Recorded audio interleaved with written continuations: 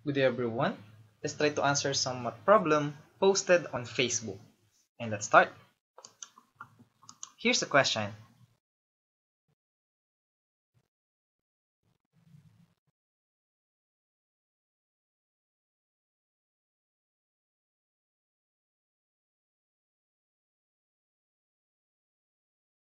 Given this figure, our goal is to solve the value of angle x. And also, take note that all marked angles are congruent. Now, if you want to try this problem, just pause this video right now. And if you're ready, here's the solution.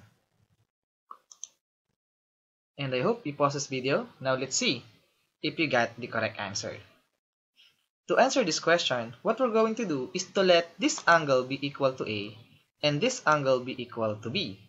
Now let's consider this triangle.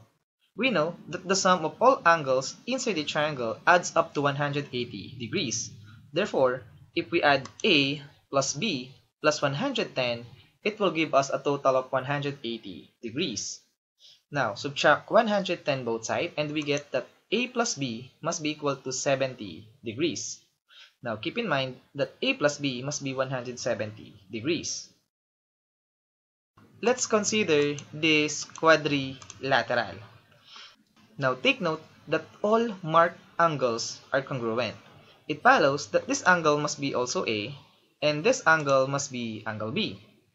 Now, let's consider the sum of all angles inside of this quadrilateral. If we add all interior angles of this quadrilateral, we get a total of 360 degrees.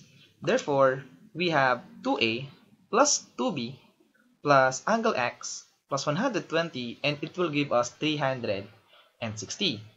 Now, what we're going to do is to subtract 120 both sides and factor out 2. If we do that, we get 2 multiplied by A plus B plus x equals 240.